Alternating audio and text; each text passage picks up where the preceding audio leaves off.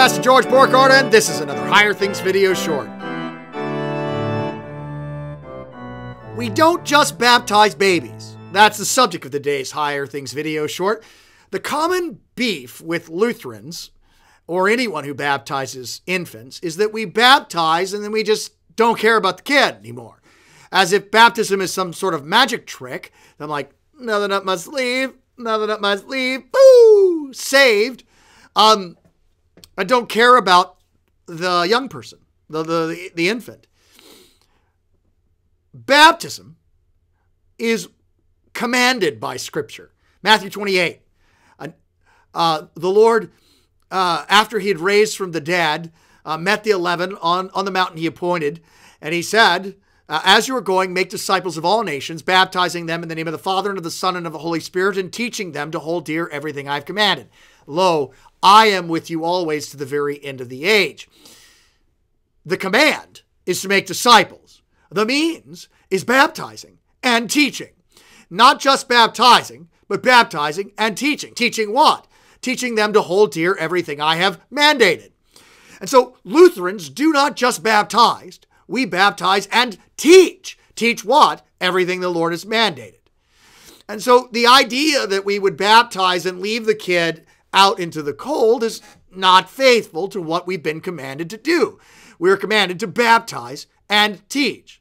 Not just teach, but to teach and baptize. And not just baptize, but to baptize and to teach.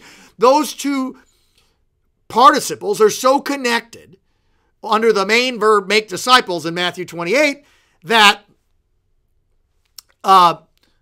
they're not even separated by an and.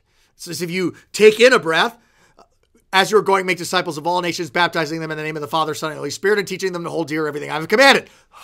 Then you can breathe out. So Lutherans baptize and teach. Well, what about faith? Well, faith flows from the gift. The baptizing, the word in the water gives the Holy Spirit, who creates the very faith, to lay hold of that word of God in the water. You see, faith saves because it grasps hold of the word of God in the water. And it's not just faith. He who believes and is baptized shall be saved. He who doesn't believe stands condemned, Mark 16. So it's not just faith. The command is faith, whoever believes and is baptized, because baptism is important. It saves. Now, can you be saved without baptism? Yes, but why? Was there some sort of emergency that occurred? The ship was sinking and then you didn't have time to be baptized before you were drowned? Well, then God's certainly not going to hold that against you, because faith saves, because Jesus saves, what Jesus did on the cross for you.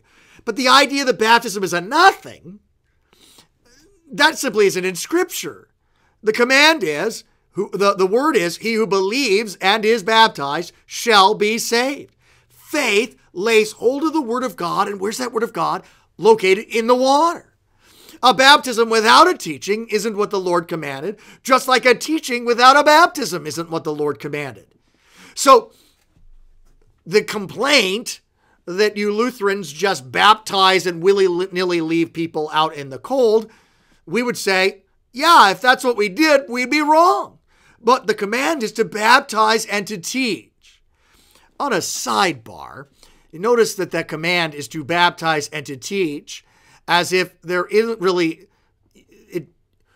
you don't have to believe first and be baptized. You can be baptized first and then be taught. But that's a totally different video. So here, baptize, teach. That's what we've been commanded to do, and that's why we do what we do, because the Lord commanded us. Teach what? Hold everything, to hold dear everything the Lord has commanded. I'm Pastor George Borghardt, and this has been another Higher Things video short.